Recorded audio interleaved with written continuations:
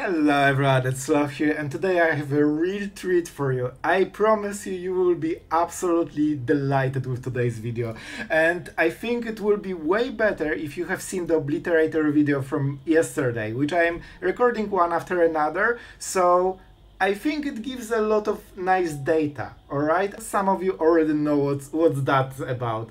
And this deck seems extremely powerful. I wanted to really make a very competitive Jeskai that just is super efficient, and I think we did it. And even without the Helix that we'll soon have in this deck, it seems to be absolutely farming the ladder. I'm halfway to Mythic just by testing and playing the deck. And guys, you know what? I just wanted to see those games because they will be hilarious for some reasons, alright? You will know why when you watch them. Alright, thank you for being here. You are absolutely awesome, and let's have some fun together. Alright, our opponent goes first. We have only Volcanic Spite, probably putting Memory Deluge on the bottom. And here we are. Well, I wish that was Helix. Alright, I'll be honest, I would prefer that card. But still, what do we go for? So we will have to pain ourselves as well. Triple Memory Deluge, 4 lands and 1 removal. This is how we want to draw. Alright, they missed. And we have Sokenzan. And even though we generally want to use it normally as a creatures, in this case I definitely don't want to pain myself for every red spell forever. Sure. You know what? If they miss 2-drop, there might be a chance, even with this absolutely horrible withdrawal, when triple deluge and nothing else. And we'll draw 1 card with the Spite, right? So that's pretty important because we really need one. And killing Squee is extremely good. Yes, please. Yes, please. More lands. Can we still draw more Memory Deluge? That's the real question. Can I draw anything else?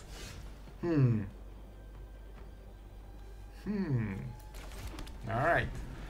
Well, this is awkward. I need to make a longer pause because I really need him to see it. Alright? You need to incorporate mono-red players into your mind games. Alright? Absolutely great. I wish I had more Sunfalls. Alright. Well, I would love to draw this one turn earlier. Come on, deck. You can do that. You can absolutely do better than this. We play blue, right? Alright, like we need to be creative right now because it's getting very rough. We need more stuff like Emperor and 1 mana spells. That's why we have them.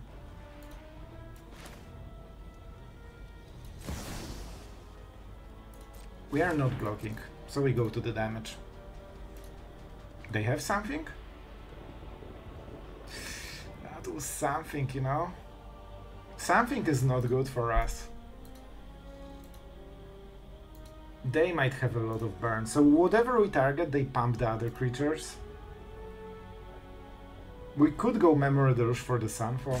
Alright, this is not a play I would normally make if I didn't think that he has something. They will burn us in response, probably. If I hit Sunfall, I can go for it, right? And I can clear the board, and maybe there we can... Yep, wow. What a crazy play. Nobody saw that coming. Alright, well, those were the cards we needed before. We can use one of them this turn. Okay, this is really good draw. Okay, pain lands are really bad for us. Is that too late? Possibly. Possibly. We need to hold the mana and just force them. Those were all the cards we needed early game. If we draw them inversely, this early game and this late game, this would be like a perfect draw. Alright, so they want to flip Godric. I think we're not yet dead. Smorky Smork. We hold the red mana. This is exactly correct. We don't pain ourselves, which is super impactful. And now whatever they target, we torch the tower. And that's our win. Maybe. Oh, we want to Monstrous Rage. Oh, it would be such a shame if this chick died and got exiled forever, so it cannot be used for Squee. Oh, this one as well? Still no Squee cards. That's so rough. Yep.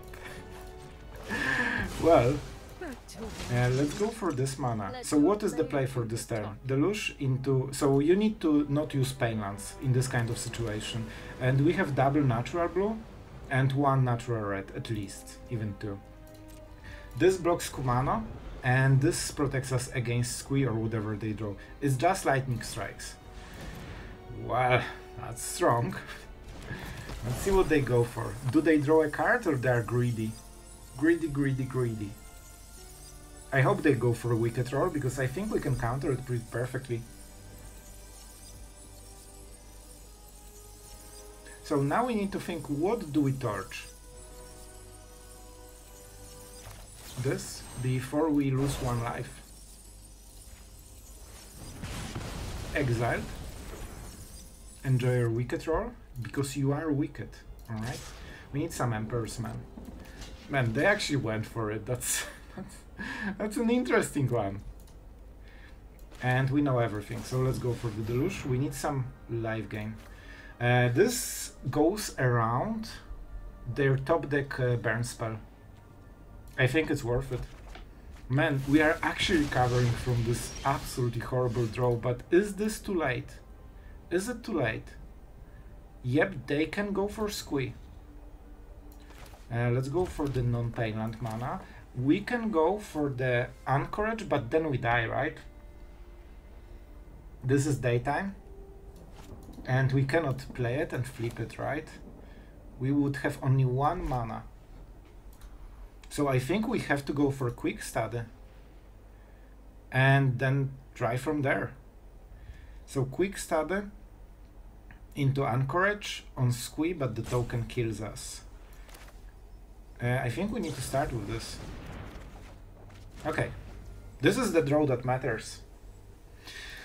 Oh boy, unfortunately, because we didn't draw like this in the first place, because we draw everything in the wrong order, we cannot use negate, so the top deck burn will win him the game. And that's how they do it, right? So we can go for Seed Shark into Torch the Tower. And I think this is the play. Not hitting Celestus hurts a lot. But we can play it and flip it on the same turn. Just don't draw burn. I think we can solve everything except this. If they draw a Lightning Strike or play with fire. They already burned quite a lot of those. Like, we don't have white mana here. No way he drew something. Or is he reading the... What they are doing? They're playing the Squee. Okay.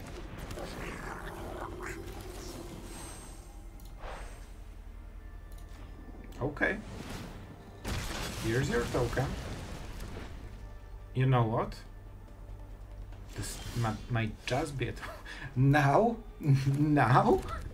Now we don't need your Sunfall. So, we want to go Celestus. Okay. This will be a bit rough, man. But they can only Aether Burn or Aether Squee. And that should do it. We're going into the nighttime. Then we go to 3. It's not bad, right? So I need to think, because we have this game, we just need to play it smart. So I tap here, I go to nighttime, and it's Aether a burn from top, in which case they don't play Squee, or we activate the token. And then they only deal 1 damage and lose the Squee. And then we have Celestus for the future turns. We have only non-pain mana, so that's also great. And our draws are something else. Shark, please hold the line for me. Shark, please hold the line. If they just go play with fire, we are prepared. So we took a little bit worse play just to be safe from everything. So if not, that's not the burn, we had better plays, but then it would be harder. You know, we would auto-lose if he draws well. I don't think there's a draw that wins them the game. Right? And we are life gaining. Alright. Alright. Do you want to attack maybe? I heavily encourage it. They lost. That's it. We managed, man, even with this kind of draw, early game, triple Memory Deluge and lands and one single spell of interaction, we still managed to win. Man, that's insane. This is actually insane. And let's do my favorite trick. I still want the land, man. My favorite trick is going double Celestus triggers and watch like how our mono red friends just absolutely crumble in despair as we gain 2 life a turn. We have this as a blocker, so we have 3 creatures they cannot attack. We also have the Anchorage. However, what do we do if they do nothing? Well, we life gain, we cycle cards. I think we're fine. And we might cast negate and then activate one of the tokens. I absolutely will. No need for land. Man, that's nice. That is nice. And now we are prepared with double negate, so every burn spell is basically a dead draw for them. And extremely good because we have Shark Synergy. So in the end, it actually turned into moderately interesting games. Probably the best mono red we'll ever see. But yeah, man, if we can draw everything wrong without Helix and we still win against tier 1 mono red, I mean, oh man, that's good. Good for them. 3-2. Do you want to like swing? Of course they do. That's what they do. We still have negate mana. That was 0 priority. And I think we activate this one as well. It doesn't seem they have Monstrous Rage. And that means we get everything. You know what? The correct block is here. Because if they have it, even though they don't, the trample gets less damage this way. And here it doesn't matter. You want to kill red creatures in case they play Warfare, because it amplifies red and artifact creatures, not colorless. Not a big difference, but enough. And let's watch them crumble. Double life gain. Oh, let's start discarding Sunfalls to show where we are in this game. I will play my land.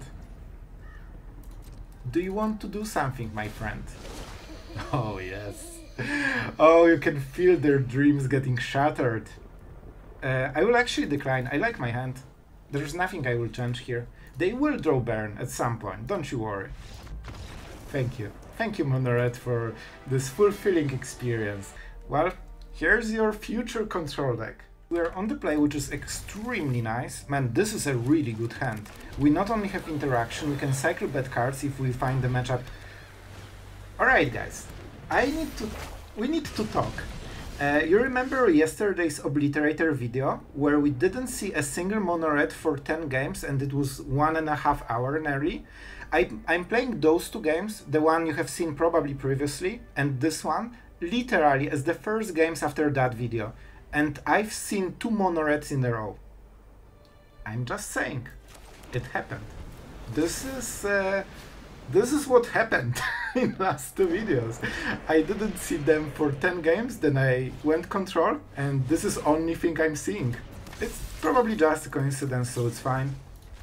Man, I actually really didn't think we'll see mono red, but here we are. Here we are. Sunfall? I don't know. Man, Emperor is one of the best cards against them. It has to be this.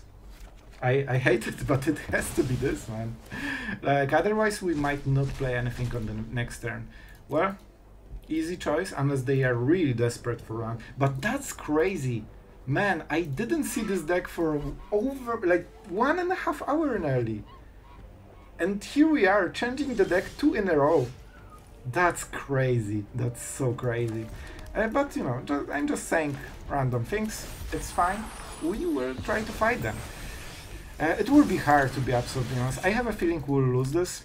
If they want to use Lightning Strike, they need to lose the tempo, so... Yeah, honestly, this is better play. They should not go... Oh, they might make a treasure. So they're getting the best of both worlds. They still sneak this 1 damage, right? I mean, it's fine, it's a 1 mana 1/1 basically. But they're going for the sweet value. Will be hard to beat. However, man, imagine if we had Helix. We would be at 18 right now. And we would kill the Askumano. And man, we would actually be at 15, 17 after this attack. Man, I cannot wait for this. Let's go for the Emperor mana. We are overdrawing a little bit. Not so he burned double lightning strike. There is a high chance he doesn't have another one. Let's see if he activates with the Foundry. I don't think this is the stage of the game where they should go for it, but you really never know. Scoundrels. If he taps fully, that would be so great, because then I can make those tokens. But I don't think we will have this luxury. Oh my god, we will have this luxury. They're going for it, and that's huge. We're getting all the value. A Smork. A Smork has happened. Alright, now the decision. We can get free trade here, exile Kumano, or just go for a good trade versus Foundry. This costs them mana, so it's harder to activate than Kumano. I think this is the correct block. Next turn is Sunfall. Oh my god, next turn is Sunfall. Man, I nearly missed it. That's huge. Oh my god, we just won this game. Even without the Helix. Man, we are absolutely farming Mono Red. Even without the best card that we will have in a moment. That's insane. And just a kind reminder, 2 games after Obliterator in a row, 2 Mono Reds. Just saying. Chick. Unfortunately, that probably spells the end for our Emperor, and they might still pump it. Theoretically, they can go double monster straight, right? And that will be a lot. Man, we might still lose this. I actually think we might still lose this. Okay, they don't have a pump spell. Otherwise, I think they would go for the face. Fires of Victory can be very good play. Negate. Listen, what would happen if I attacked your face? There's an instant, so negate will probably be useful. And this is a 3/3 for 2 mana. This can also be very, very useful.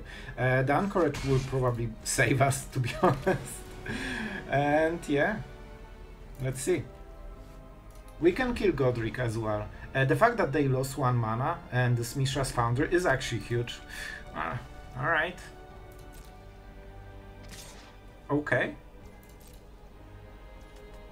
1 damage is not enough. Man, Helix. If this was also a Helix, we would be at 13 already. And they would concede in. Man, I cannot wait. Oh, this will be so glorious. How much burn do you think they have? Lightning Strike, play with fire, play with fire. That's 7 damage. That's actually 7 damage, man.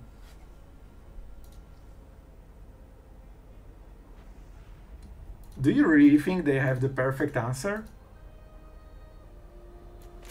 We cannot allow this to just hit us in the face every turn.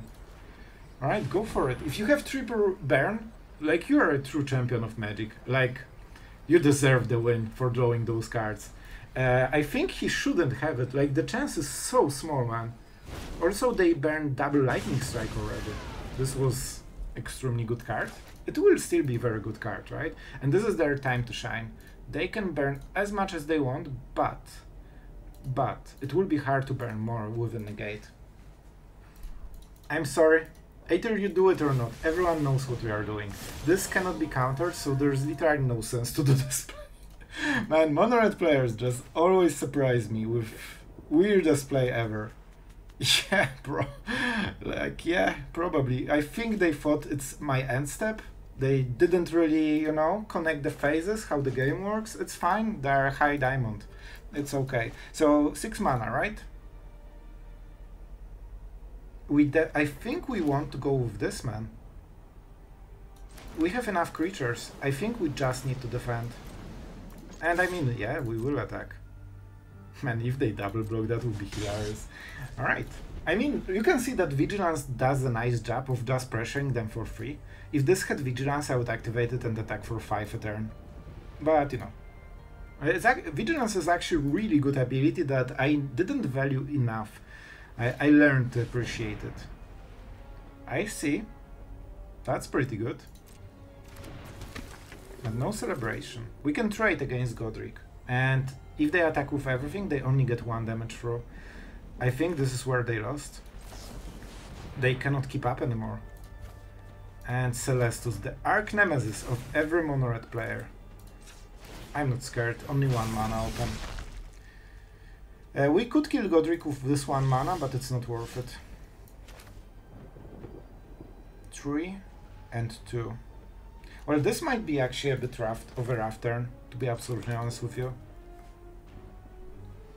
So how do we do it? How do we do it? We get 3 mana with Celestus, but we only have 5. Which means we cannot cast those 3 cards in a row. So if we go Anchorage, we still have 1 mana for Torch the Tower. We need to really be careful, man, but if he doesn't play anything, what do we do? Memory Deluge?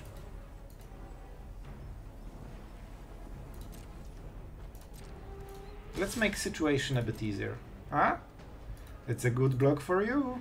I would take it. I would just take it. It's so good, so juicy.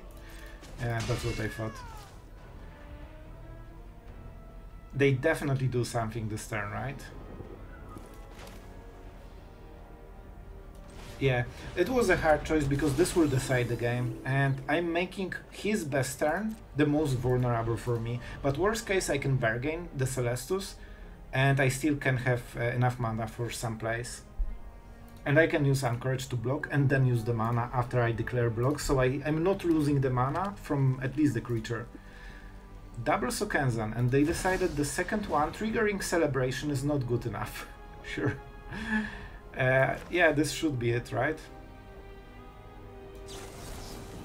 This is definitely a worthwhile target. They definitely want to use this, and we still have Negate. And if we counter the last card, it means they cannot go through the board. So worst case, we still win.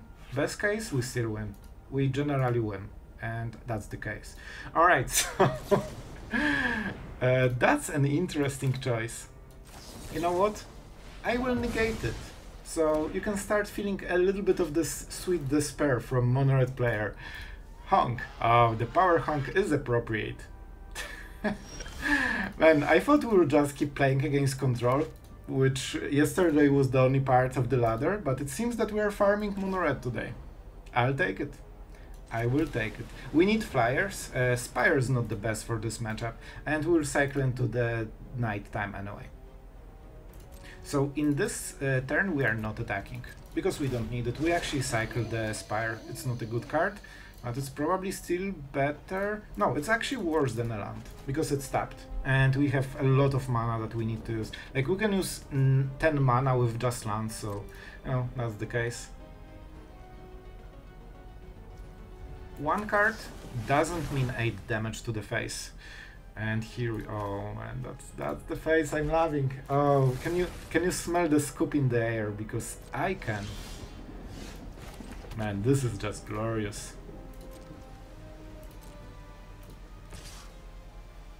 I could be more aggressive. Yeah, let's be aggressive, because we have all those lands. And I like him. I like killing him. Sorry, that was a little bit of a different meaning right there. I want to force him into attacking, because then he plays right into my trap. And he just absolutely lost hope. He just lingered for 3 turns. I'm still sorry, but it was still mono-red, so no. Man, we are actually farming like crazy.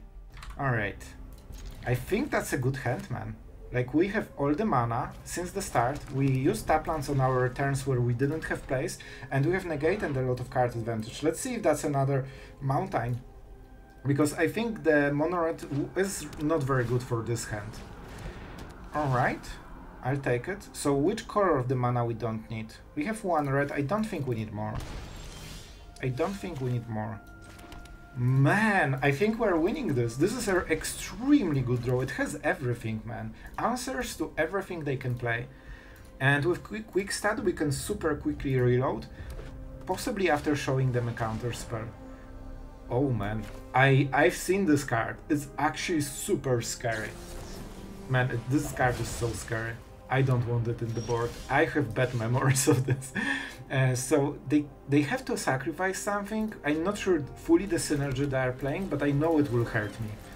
And it will hurt me super much, because this can grow like crazy, and the counter is permanent if I recall. It just menaces until end of the turn. So yeah, they probably play like Virus Beetles, things like this, which give the value by just entering the battlefield or something. But man, my draw is actually insanely good. We don't need Celestus, we just need to have a balanced growth and we can absolutely win this game as well. Man, Jeskai might be actually the best deck. Definitely for control it has a fair shot, because we are already destroying ladder and we don't even have the best card yet. Enters the bat. Oh my god, that's so sad. I love it. Well, that should be a win. They put 0 pressure and we have Memory Deluge. I will take one of them. I have a land for the next turn, so we go another. I'm probably too greedy, I don't need the third one, but you know, I might draw 20 lands in a row, and this is why what I'm hedging against basically. We can take one huge hit, we are at 18, because this will line up perfectly, right? It sets up farewell, it gives us quick study, and if he pumps this creature to oblivion for some reason, we just destroy Evil. So I don't see any, like, you know, dangers for us. It's not over, but I don't think there are many plays that really hurt us. And with Emperor we can absolutely destroy this kind of attacks for the next turn. We are not wasting a single point of mana. Ah, I see. Alright. I'm trying to figure out what exactly they want to sacrifice. It seems that Underdog is on the line. I mean, we appreciate your enthusiasm, but you know, you will just get sacrificed for the sake of feeding a huge weird vehicle. That absolutely is terrifying. So do we go farewell and just end this, you know, situation, or we go Emperor and try to play it slow? I really like all of those cards, man. I don't like tapping out. I honestly don't think we can lose if we keep the mana, and I can get rid of one Spite. It's a great card, I love it, but we'll get infinite value this game, so we have one Memory Deluge, second Memory Deluge, 2 for 1, million for 1, like, he's not beating us in the value. He can only beat us in tempo, so we don't want to tap. Step number 1. And let's see if they go for Tenacious Underdog removal. We can still hit it in the graveyard, so it doesn't matter, and it drains their cards. You have dealt 2 damage, and we live gain 2. I'm not killing it, like, this doesn't matter at all. I would rather keep the mana for something they might play. Main phase Mirex. A main phase Mirex, cause why not? Alright. To its power. Target creature to its power to another target. Oh, because it sacrifices itself, right? Well, that's unfortunate.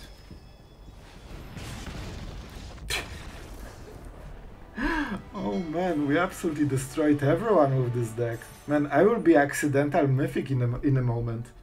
Alright guys, after the games, I really hope you had as much fun as I did. To be fair, Jeskai is one of my favorite archetypes. I think it has a little bit of everything. It has all the powers from Azorius, but the red removal spells are insane. I really like especially Fires of Victory and cards like